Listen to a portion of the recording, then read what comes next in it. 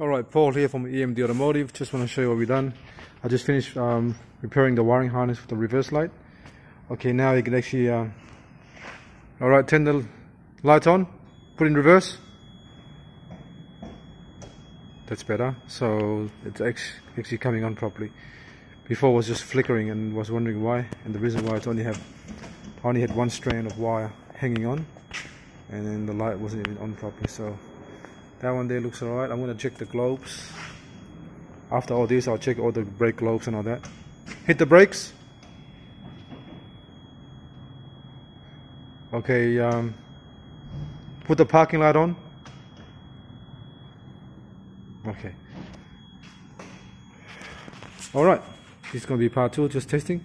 Everything works fine now, so I want to put everything back together and then take it off the hoist and take it for another road test. Make sure the brake caliper is not